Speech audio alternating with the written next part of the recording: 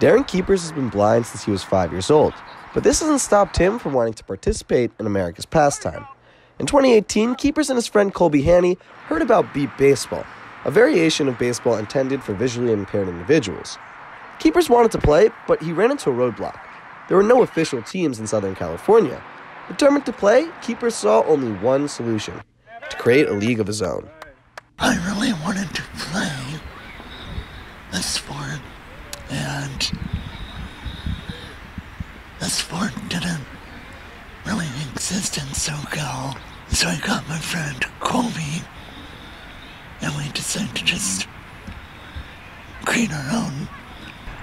He did most of the legwork. He got in touch within the blind community, reaching out to people to play, trying to find field space, get people organized, and I just pretty much showed up first practice, and he got everyone else there. Beep baseball is quite different to baseball. The balls have speakers in them so that the players can hear it beep when they hit and field.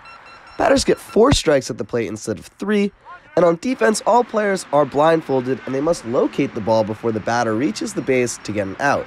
For safety reasons, there is no throwing the ball or running the bases. It is necessary that the team also has sighted volunteers that can help with pitching, catching, and coaching. Many players need help learning how to do things like swinging a bat for the first time. It's hard to tell somebody that's completely blind and has been blind their whole life how to swing a bat. So they're up to learning, you know. They don't know that their hips are involved and it's not just arms and like hitting a piñata. For some players, getting their first hit is something they will always remember. You know, each game, each time that we practice is a good memory, but, you know, I guess it would be when I got my first hit. Yeah, I remember that. While baseball is the ultimate hand-eye coordination sport, these visually impaired athletes are revolutionizing the way the game is being played. The Panthers hope that more volunteers and players join the league so they can discover abilities that they never knew they had before. We had a player who never played baseball before hit the ball and he said, I felt free, I felt liberated. So it's just great getting to give people the opportunity to experience things that aren't normally accessible to them.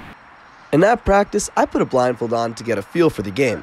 And let's just say, it's as hard as it looks. With J307 News, I'm Robbie Aronson.